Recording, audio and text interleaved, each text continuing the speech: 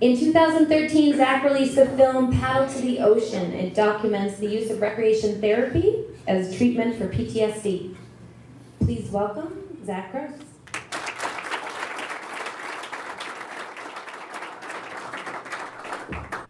So I've had a lot of different roles: recreation therapist, dabble in real estate, income properties, education. But the role that's taught me the most about embracing failures is music.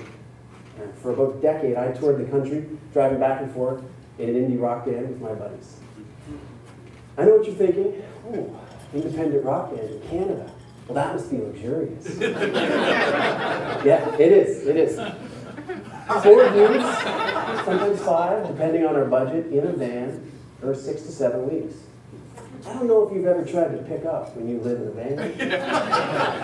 No, you should come back to my place. It's great. It is a little cramped, and I have some roommates. It's a van.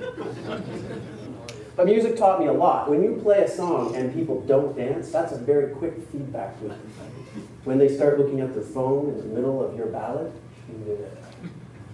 But this lifestyle, it's fun. It's very engaging. You're making thousands of dollars one night, and you're losing it all the next day because the van's transmission blew in Sussex, just to be specific.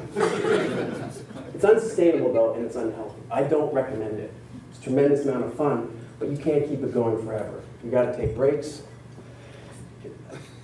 It's just this kind of long stretches of boredom, sketchy living conditions. Can you find the whiskey in this photo? It's always there.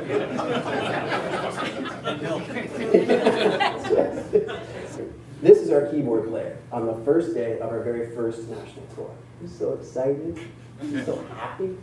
This is the same guy 1 year later. Or 1 year after that. Yeah. But we were all making fashion choices at that point in our lives. I'm not really one to judge. That mustache worked. It totally did.